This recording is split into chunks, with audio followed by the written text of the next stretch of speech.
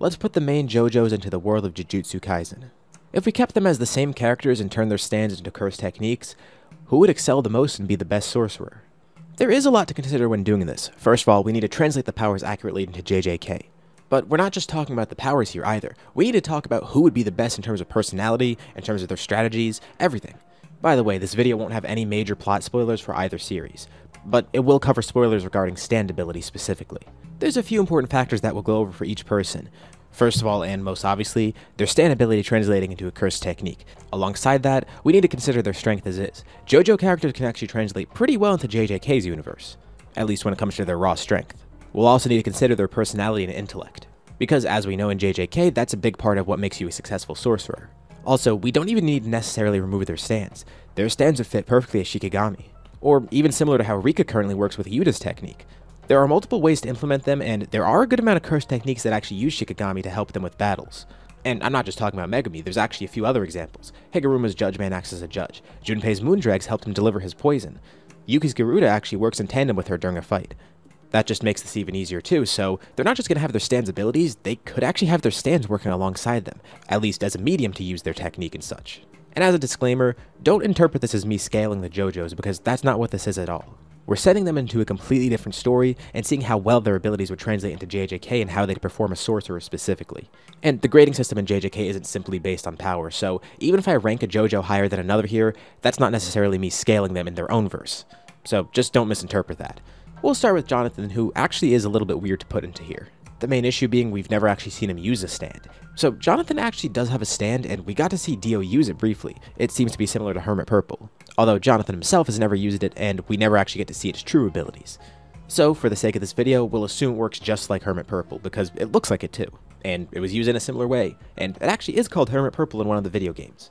But to avoid any confusion in the video, we'll refer to it as the Passion, because that's what it's called in George Joestar. And that'll be the name of his cursed technique. Basically, it'll let him generate vines that also have psychic properties, which could be useful in multiple aspects. Obviously, the way we see Joseph using his vines in the main series, he could use them for traversal. He could use them as ropes. He could use them as whips for fighting. He could use them to track things, which makes them useful for recon and things like that. They could also override certain electronics, and, of course, they act as Hamon conductors. Which is another reason Jonathan's kind of weird to place in here, because how would Hamon translate over? Well, simply put, we'll translate his mastery of Hamon into mastery of cursed energy. That's the simplest way to do this, and we'll just say the Passion is able to actually transmit cursed energy really well too. And if we just translate all the abilities of Hamon right into cursed energy, not only does it fit really well, but it would make Jonathan pretty overpowered as a sorcerer. For one, Hamon actually has healing properties, which means it could apply a reverse cursed technique, so maybe Jonathan would have some sort of access to that. Plus, translating this into cursed energy would mean he has huge amounts of cursed energy to begin with, and he'd be able to control it really easily too. And since Jonathan actually does have a sword at some points, we'll say that's a cursed tool for him as well. And combining that with the Passion can make him an even more formidable swordsman. And on top of this, I feel like he'd be a really dedicated sorcerer. Knowing how motivated and persistent Jonathan is in order to achieve his goals, he'd probably have a ton of great techniques. And especially with him being a swordsman, he'd probably even try and get a simple domain for himself too. In a way, he'd kind of be like a mix of Yuda, Yuji, and Todo. He would fight like Yuda as a swordsman, having a bunch of energy that he can control in his sword. Todo in the sense that he'd have such great control over his cursed energy that he could use it for pretty much anything and react on an instant. And Yuji because of his personality. Honestly, the weirdest thing here might be his personality itself, because, like Yuji, at least early Yuji, he's way too compassionate, which could hinder him as a sorcerer. Now, this isn't necessarily a bad thing, but he would have a learning curve in terms of what it takes to be a sorcerer, but Jonathan has the willpower to brave through it. So he might struggle at first as a sorcerer, but once he adapts to the cruel reality of what a sorcerer is, and after getting a better grasp on his techniques, he might be one of the best. I'd place him as a grade 1 swordsman, deadly power and defenses, with reverse curse technique as well, and if we're assuming he has the Passion, he'd probably be able to work it really well as a sorcerer. Next we have Joseph, and basically everything I said about the Passion for Jonathan, that applies to Joseph as well, so we won't really be covering his stand here. Same goes for Hamon, because just like Jonathan, these two are the only ones that actually used Hamon, so this all applies to him as well, probably more so than Jonathan too. Where they differ is how they'll fight, how they'll use their curse technique, and of course their personality. Oh yeah, and he won't be using a sword as a cursed tool like Jonathan does, but he could probably even use his clackers. And by the way, let's use young Joseph for this. Even though we don't see him use a stand until he's old Joseph, well, we did that for Jonathan who didn't have a stand in the first place, so for everything here we'll use part 2 Joseph with Hermit Purple. And even though his abilities are pretty much the exact same as Jonathan here, I feel like he'd excel way more. And going back to those comparisons I made for Jonathan, as for Joseph, he'd really be like Todo as a fighter, I think. If the two even knew each other, they'd probably become brothers too. In terms of his personality, he's actually one of the best suited to be a sorcerer. He's willing to do anything necessary to win, which is not only good in terms of strategy, but it means he won't be held back by some sort of pride that makes him want to win fairly or anything, which is crucial in the Jujutsu world. The one issue is he doesn't like working hard, which Gojo has pointed out before as a fatal flaw for someone like Megumi. For different reasons, of course, but Megumi wasn't giving it his 100%, and that kind of held him back, which might also affect Joseph negatively, at least when we look at how Joseph used to act in Part 2 early on. However, I feel like his personality might actually be comparable to Gojo, for example, as well. An extroverted, jovial, and confident person who doesn't necessarily like authority, but will still go to great lengths to protect the people who he's fond of, even though he might seem selfish on the surface. Plus, he's got a great knack for battle, and he's a really smart strategist and can think really quickly, and can pretty quickly predict what an opponent's going to do next. He might not have the strongest curse technique, but I feel like the way he'd use it would actually make him excel. And this is also shown in JJK2, the way you use a technique is more important than your actual power behind it. So he could probably make this a pretty deadly technique. And he's perfectly suited to be a sorcerer on top of that, plus he'd have all the benefits that I mentioned for Jonathan. I feel like he'd be an easy grade 1 here. And probably one of the best JoJo sorcerers on this list. Next, we'll go to Jotaro. This is the first time where we have someone with an actual stand behind them. At least in the sense that he has a punchy ghost behind him, so Star Platinum would be his Shikigami. Once again, we have another weird case here, and I know we started out with a bunch of these, but I promise it's not going to be like this for the rest of them. And that's because of how Jotaro's ability works. Star Platinum just works as big, strong, punchy ghost. And I guess outside of Star Finger, he doesn't really have anything to use for a unique technique besides raw power, at least not until he unlocks the world. And that's why it's weird to translate it into his curse technique, because how would that work? If his curse technique is the world and he could just stop time on a whim whenever and wherever, that actually might be enough to place him as a special grade sorcerer. Or at the very least a grade 1, because the only similar techniques I can think of are Naobito and Naoya. And yeah, their techniques aren't similar at all, but it's really the closest thing we can compare it to, since their techniques can also slow opponents down and speed them up. So there's two ways we could put Jotaro into the series here. We could make him really overpowered and say the world is his technique. Or the way that I'd actually see it, his curse technique would just be Star Platinum, but his domain would be the world. And not everyone has to have a domain, but Jotaro I think would be perfect for it, because the way the world works, it's perfect for a domain expansion, especially with the fact that he can't necessarily just spam the world whenever he wants. And this has a couple implications. Star Platinum is usually regarded as one of the strongest stands in terms of raw attack power, so Jotaro and his curse technique for that matter, they'd be amazing in raw combat. And yeah, I guess we could put Star Finger as part of his technique too. But given how his stand works and how great he is as a fighter, if we use it like this, where the world is actually a domain for him, and Star Platinum is just his regular technique, as well as a Shikigami, he'd kind of be like Maki or Toji as a fighter, except if they had cursed techniques, since he would just excel in straight combat. Although with the added bonus of him actually having cursed energy, and having a pretty overpowered domain when you think about it, one that just stops everyone in their tracks, not to mention the guaranteed hit. And the guaranteed hit could just be his Stand Rush, or Star Finger. But unlike where I said he'd be special grade if his technique was just the world, by limiting it to just a domain, that makes him a more limited fighter. And I'd say he'd probably be somewhere in the semi-grade 1 or grade 1 range. Maybe just semi-grade 1 because, just like Joseph, he might not get along with authority. And since part of the ranking is just the politics with authority, that might hold him back and get him promoted. But still, in terms of raw strength, yeah, semi-grade 1 to grade 1 seems fair. Next we have Josuke. He definitely would be cracked as a reverse curse technique user. While in JoJo his powers can actually heal himself, that won't matter in JJK because if his curse technique at Crazy Diamond involves fixing things, he might just have innate access to reverse curse technique as is. So even though that might not apply in his series, in this series, he'd probably be able to use RCT separately. Obviously his curse technique would just be Crazy Diamond, allowing him to rebuild and reform objects as well as people. Strangely enough, the closest comparison in terms of this technique is Mahito. Although unlike Mahito, he doesn't have that crazy level of soul manipulation, and he's not limited to just living things like Mahito is. Plus, he's not going to be using it recklessly and brutally like Mahito does. So it would be a slower and more limited soul manipulation, but as a trade-off, it works on inanimate objects as well. Personality-wise, it's kind of up in the air how well he'd fit as a sorcerer. He does have a strong resolve and is really compassionate after all, which might work against him as a sorcerer. Plus, besides Giorno, he is the youngest JoJo and he's also the least experienced. Although when he's really pushed to his limit, he could fight really well. And while I mentioned before that he might not use his ability like Mahito does, against certain opponents if he's really pushed far, he actually might do that considering he did fuse someone into a rock before. Although he did kind of deserve it.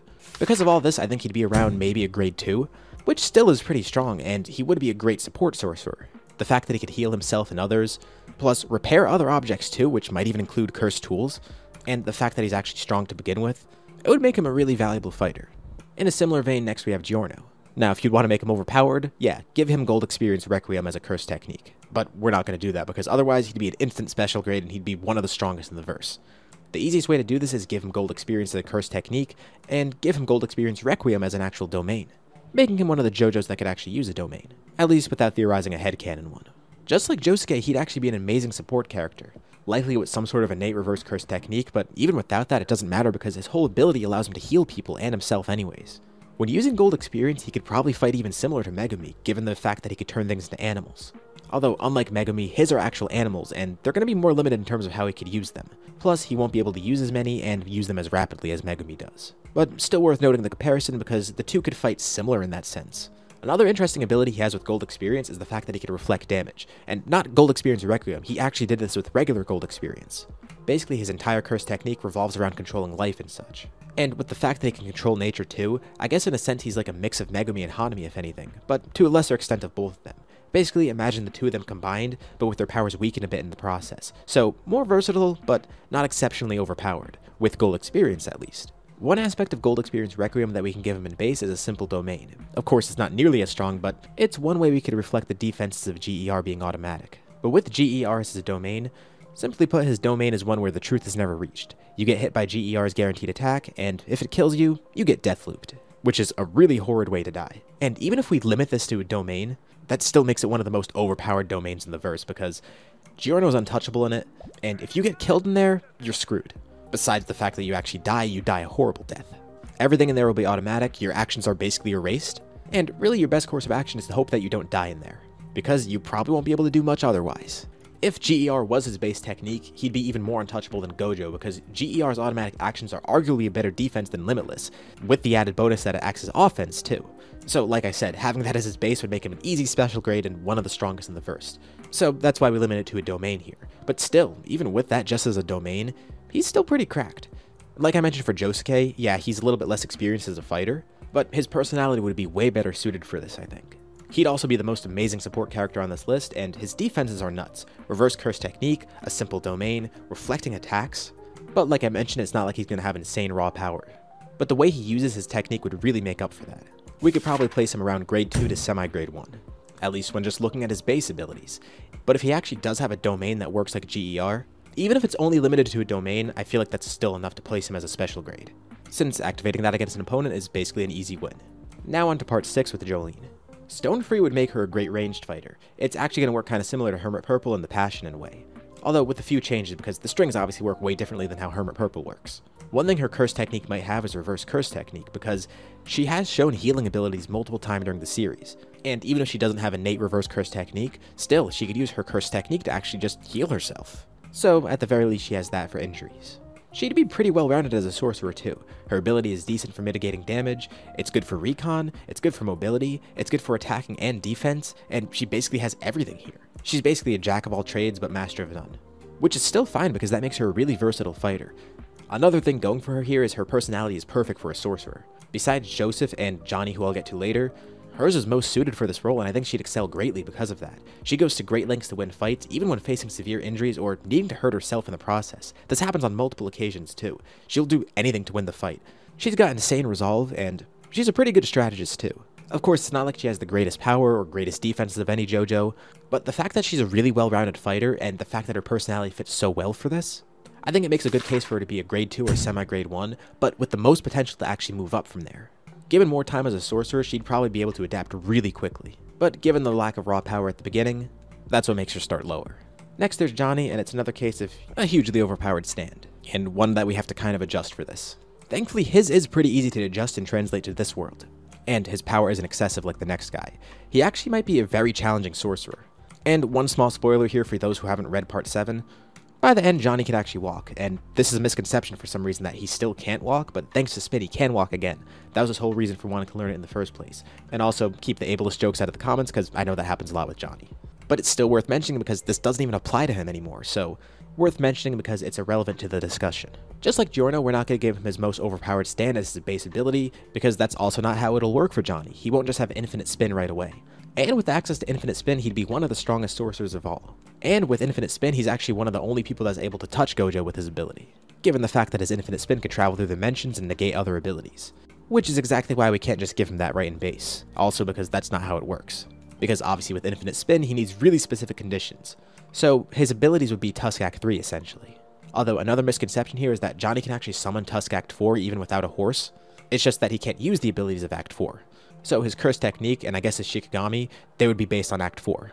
Although he's limited to the abilities of Act 3. At least when he's not in his domain, because a perfect domain for him is just a domain that gives him innate access to infinite spin. His domain could be something based on the golden ratio that grants him infinite spin regardless, in which case he's likely unstoppable. Even with his regular Curse Technique limited to Tusk 3's abilities, his domain gives him golden spin with infinite energy.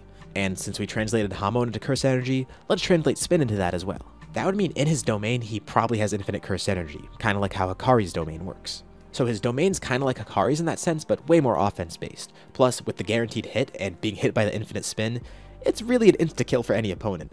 And if we go with the assumption that infinite spin would generate infinite Curse Energy for him too, at least when we translate it that way, that would mean as long as he's able to pop off his domain once, he's pretty much fine for the rest of the fight.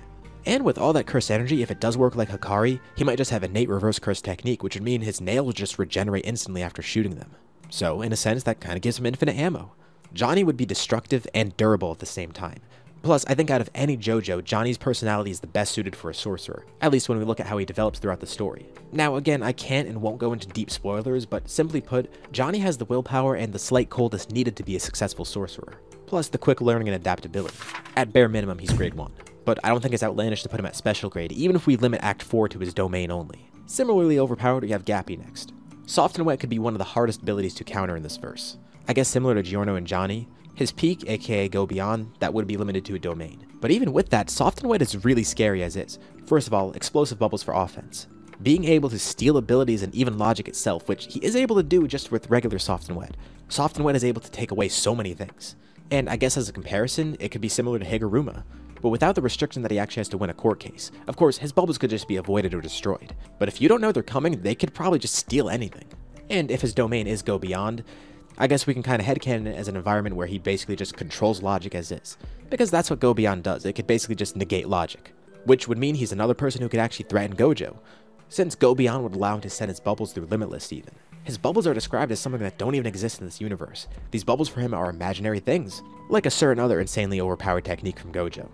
Now, if Go Beyond was his base curse technique, he would be the strongest sorcerer, no doubt. And if we use how Go Beyond actually works, then using end of story Gappy means that Go Beyond should just be his base technique, which would make him an instant special grade and, again, the strongest in the verse probably.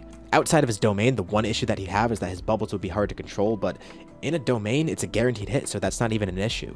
And even if we limit Go Beyond to just a domain, I still think he's special grade, mainly due to the threat of his domain basically being an insta-win, where he'd essentially be unaffected by everything. Now, I'd love to cover JoJo too, but we really don't know much about his stand yet.